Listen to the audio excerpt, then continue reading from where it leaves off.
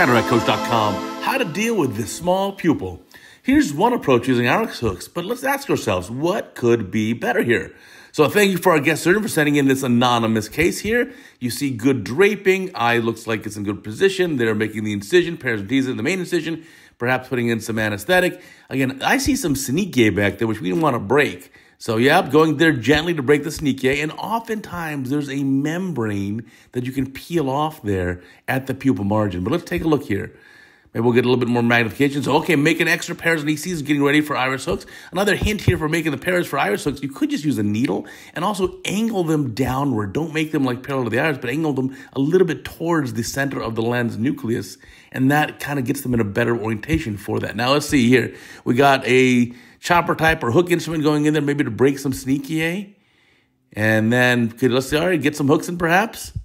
Get the hooks in here. And you can put it part way. Yep, I like to get all the hooks in and then slowly start tightening them up a little bit. Yep, you can just do initial placement. I like that. Good idea.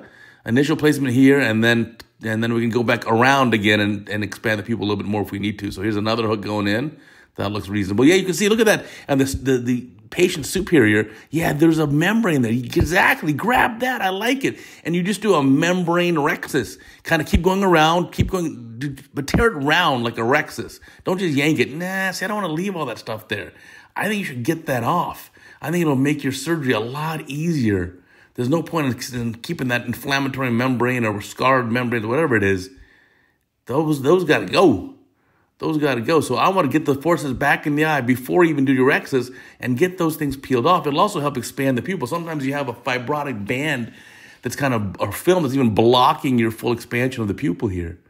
And then there we go. But yeah, don't leave those little straggly things there. Let's get those out. More viscoelastic. And here you may want to put another iris hook there superiorly. I think most of these iris hook trays come with 5 hooks. So you feel free to use the 5th hook too. Here's getting that rhexis done. Good job, by the way. Obviously a very talented surgeon. And so let's see, getting that rhexis done. Looks pretty good. Get that moving around. All righty.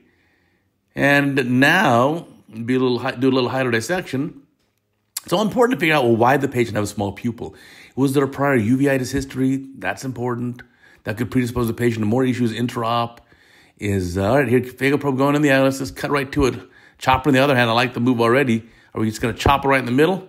Chopper going around. Yep, look at that. That's a nice looking chop. Fantastic. Obviously, we sped the video up for at least 2 times normal speed, maybe a little bit more. And then chop this thing up and remove it nice and easy. So good technique here. Eyes cooperating very nicely here. And get these pieces down. And then here at the end, once you get the eyewell in the eye, I like to take out the hooks after the eyewell's in the bag and the eye's still full of viscoelastic. To me, that's like the ideal time to take the hooks out. And so again, taking these pieces out nice and easy. And chop, chop, chop is the name of the game here.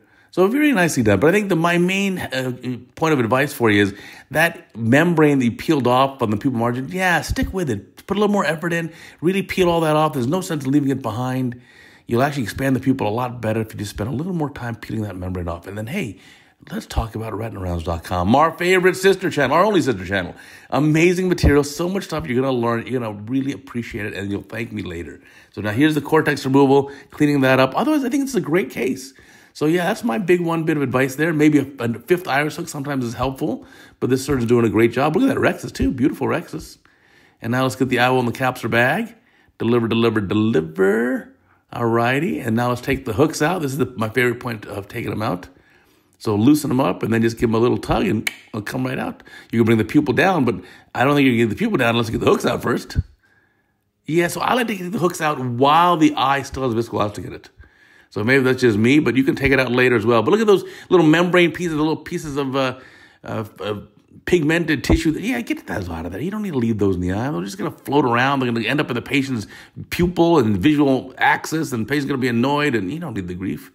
Clean all that stuff up. So here comes the hooks, nicely done. Taking these out. Don't want to lose these, by the way. Be very careful. And here's the last one. Get that out too, and that's pretty good. Check all the incisions here. Yeah, you can even use the eye probe. Aspirate the, yeah. Oh, beautiful. Hey, thank you. I appreciate that. There's one more to aspirate there on the right-hand side, though. Hello, right there, that one. All right. Leave your comments below. I think this surgeon did a fantastic job. Great work. Please consider sending your video in. We get 50 or 60 videos every week, and we'd love to feature yours, especially if it's a complication. So go to CataractCoach.com and click on the link to submit your video too.